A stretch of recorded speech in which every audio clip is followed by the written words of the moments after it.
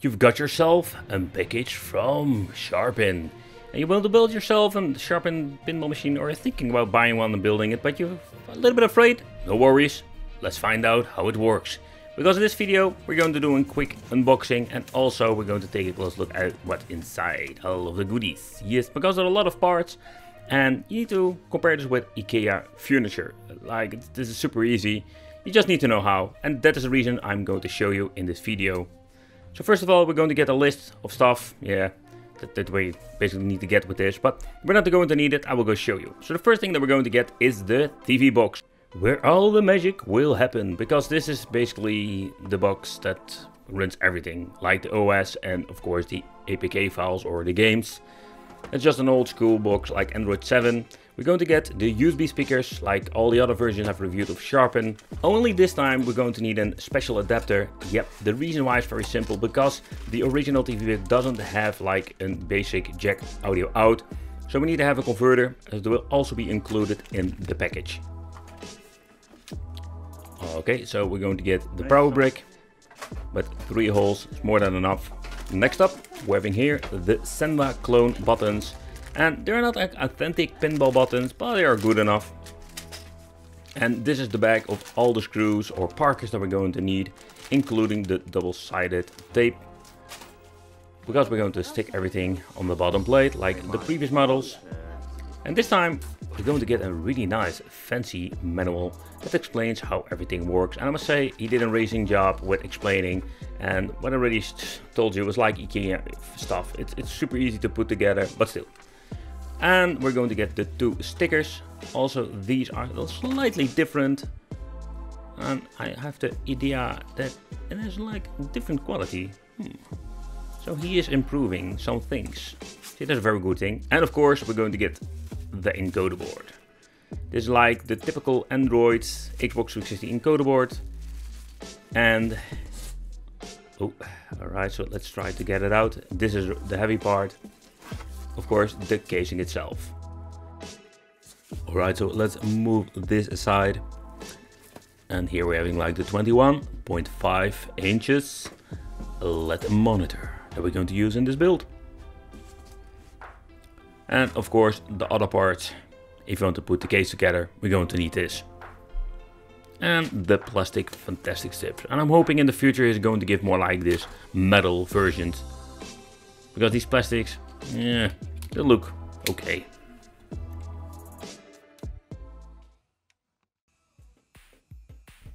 Okay guys, so this is what you're going to get inside the package itself.